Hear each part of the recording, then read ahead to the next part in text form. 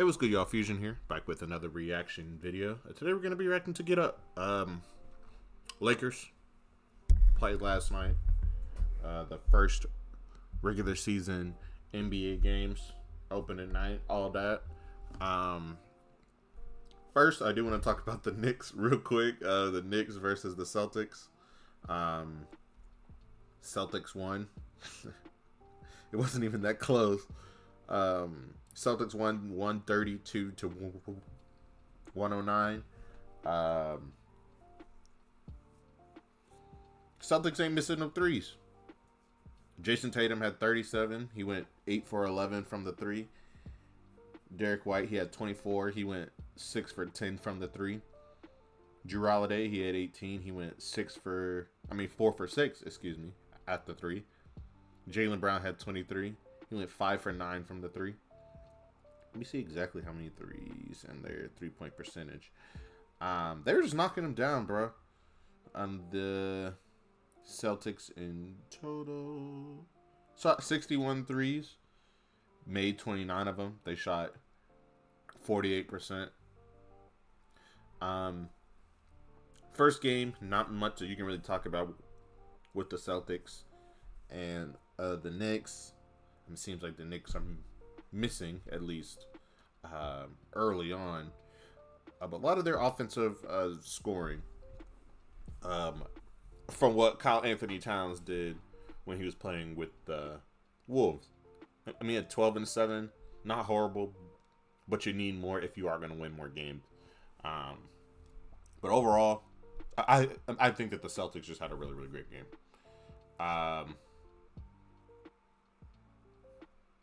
On to the Lakers.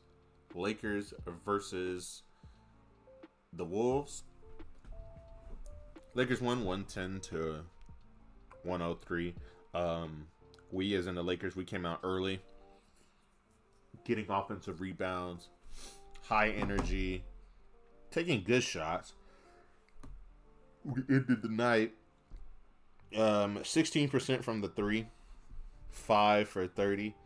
Same old shit. We cannot hit threes. We still take them, end up missing them, whatever. Our main point here that I definitely want to talk about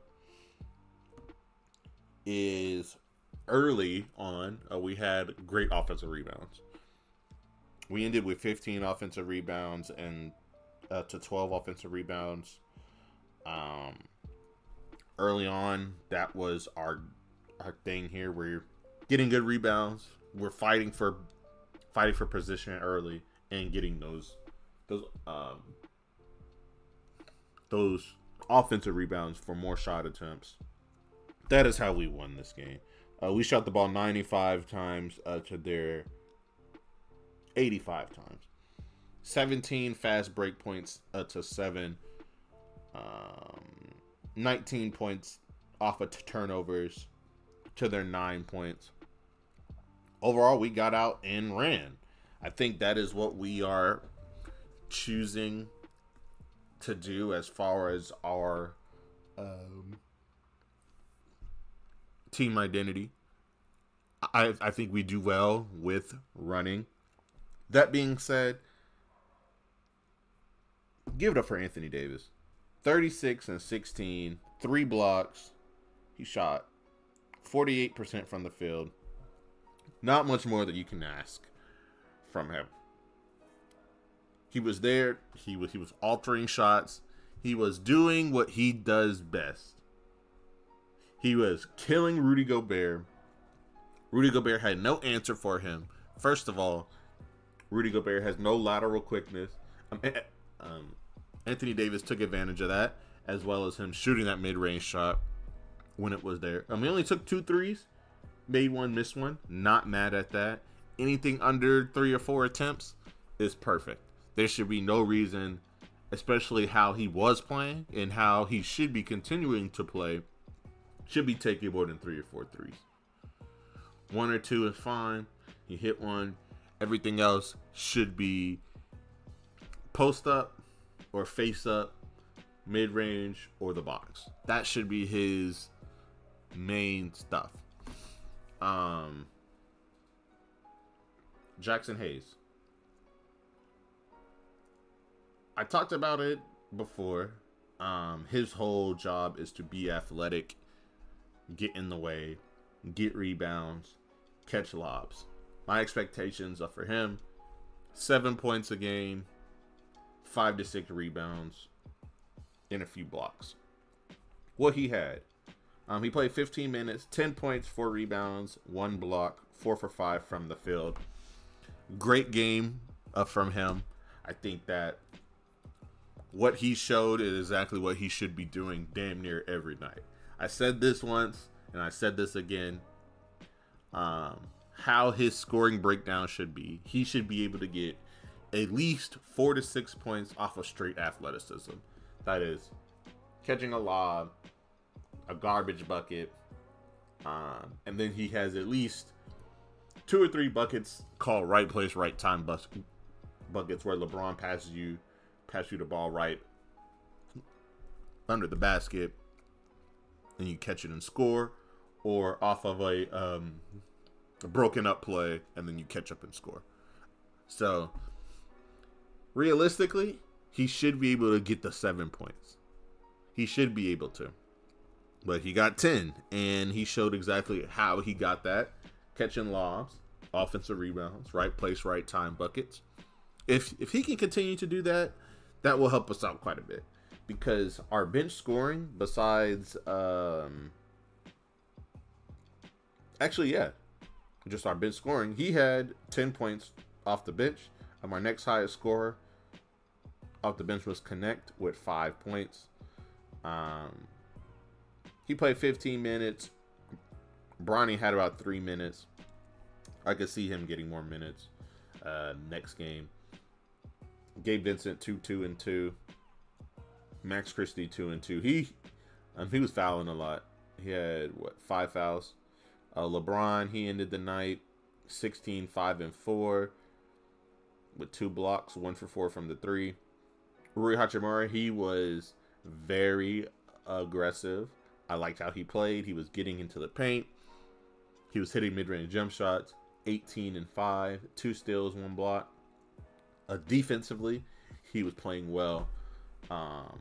Austin Reeves 12 and 9, 0 for 5 from the 3.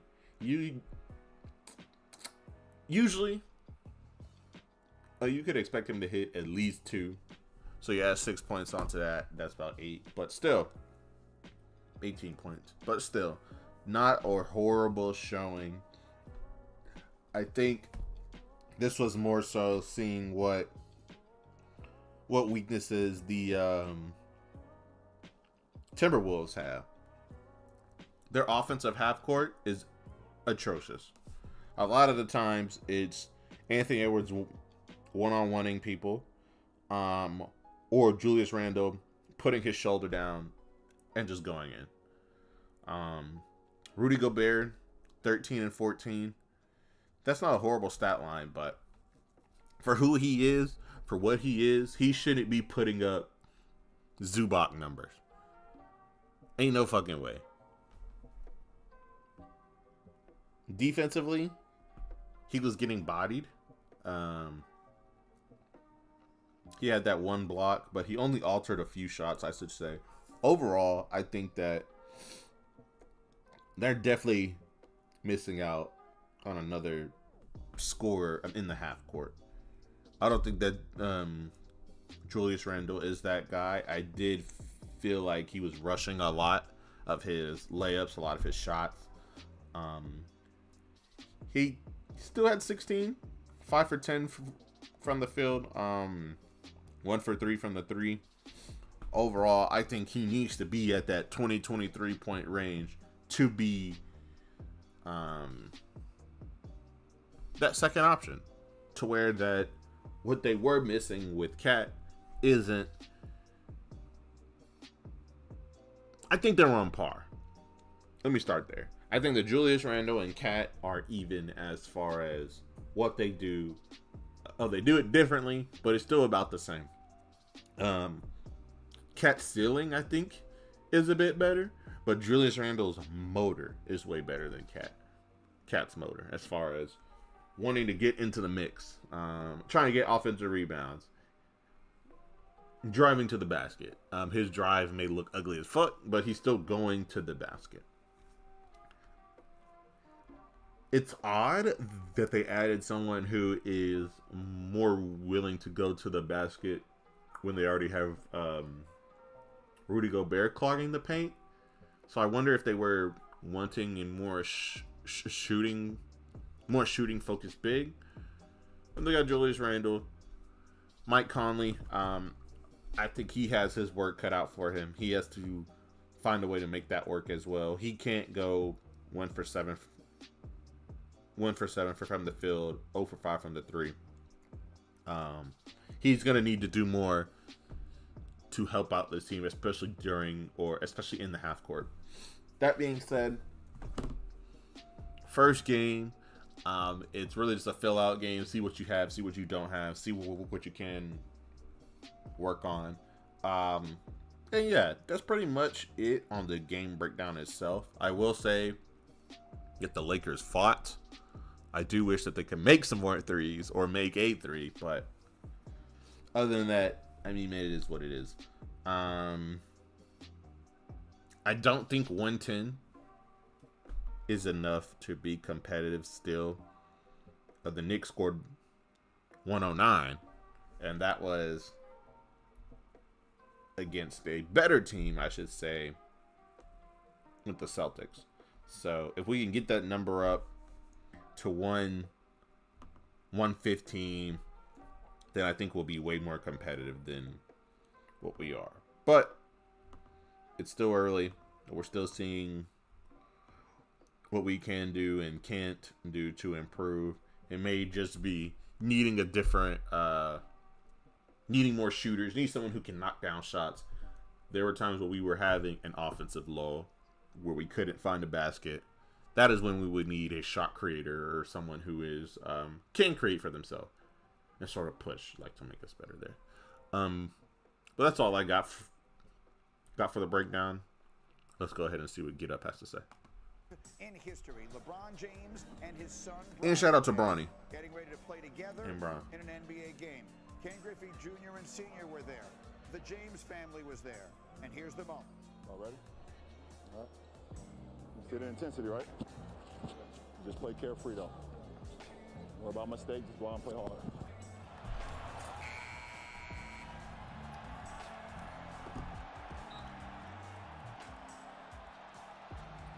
There it is, Jay Will, 4 minutes before the half. LeBron and Bronny checking in together. You know, Bree, the moment for me in this game was where LeBron James had a baseline slam, and they started running towards each other, and they were lost in competition. And this is the moment right here that really epitomizes what this means. Both guys have an innate ability. I'm just glad that they got this done in the first game, so we don't got to worry about this anymore. You know, shout out to Bronny and Bron. This is a big moment for them, for us as well, in the NBA family. Whatever. We need to see what's going on with the game itself. This was such a small point in the game. Provided very little to no impact into the game itself, as far as scoring, as far as rebounding. LeBron threw him one pass and he missed the 3, Bronny, but like the 3 wasn't a bad shot, he just missed it. So it's just, you know, like, what's the point of us having to hone in on this for 1 minute? Should be just a quick comment, quick video showing like what happened, then move on.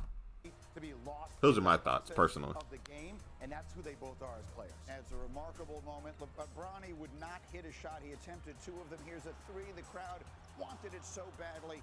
It wasn't to be. Bronny finishes no points, 1 rebound for his performance. In the meantime, the reality is, from a basketball standpoint, and so fourth quarter, we were up by 20, I think, at one point. Minnesota sort of brought it back. We were missing or taking way too many threes, where we should have kept on doing what we have been doing, just going in, feeding it to AD. Let AD go one-on-one with Rudy Gobert and just kill him from there. But we're seeing the same mistakes as we did last year. Not making threes, taking threes, but not making them. Not making wide open jump shots. Questionable heat checks when you're not heated up. Yeah.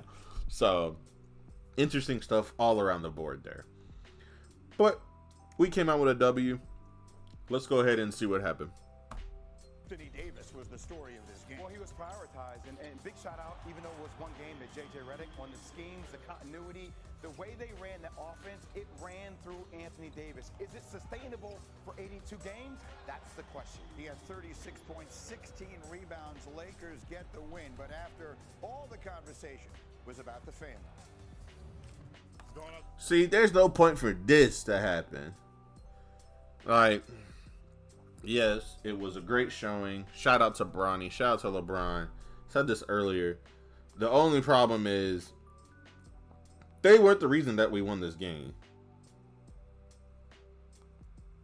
The reason we won the game was we stuck to the game plan, which should have been the game plan for a few years now. Make AD the focal point on the offense.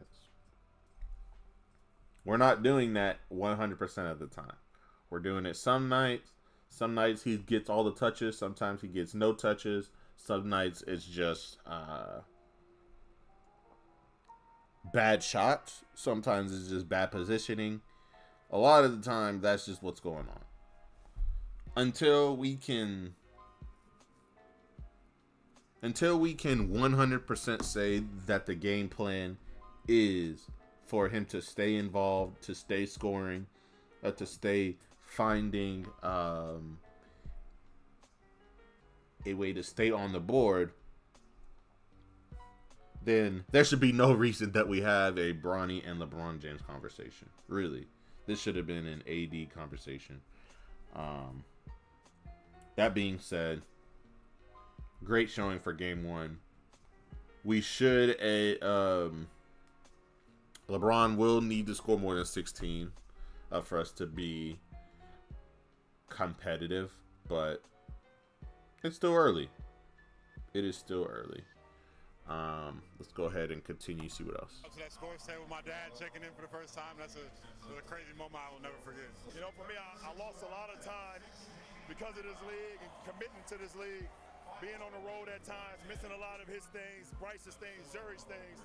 So to be able to have this moment where I'm working still and I can work alongside my son, it's one of the greatest gifts I've ever got from the man above, and I'm going to take full advantage of it. Really hard to know exactly what to say about that, right? You're a father, I'm a father. I mean, we both sort of appreciate what he's saying, and I thought to his best, right? James and his family. See what happens out west. There was another game last night, Knicks. Damn, so they really talked about just that and barely touched on the fourth quarter. Anyway, you know, that's pretty much all I got.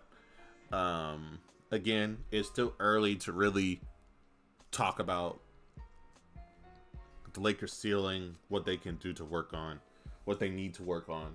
But I think we saw what our weaknesses are and what they have been for these past few years.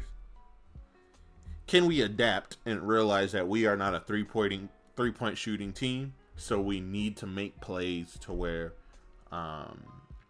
we focus in on that half court, or are we actively trying to get three-point shooters? LeBron plays the best when there are three-point shooters around him and can consistently hit the three after a drive. Cam Reddish didn't play. I don't know if he's hurt or not, but he needs to learn how to hit some threes. Bronny, I need you to learn how to knock down some threes. Be consistent from there. Connect. Once you get more minutes, I'm sure we will see him hit more threes. Either way, that was the biggest thing that we're missing. That is the biggest thing that we've been missing. Until we figure that out, I think we're still going to struggle and have another year where we don't meet where we think we should be as far as the expectation. That being said, JJ Redick brought a fire to this team. I think during the game, I think they said that the Lakers haven't won an opening night game in a minute. I don't remember exactly, but not a bad showing. Not a bad showing at all. Some things we can clean up, but at the end of the day, it's game one. We won game one. We can build off of this. So let's continue to build. Like, comment, subscribe. Thank you first for all of our new subscribers. We are a couple subscribers off of 730. So go ahead and subscribe. We have a stream coming at 750. Would love to hit that number and for you guys to drop by. Other than that, I'll see you guys later. Peace.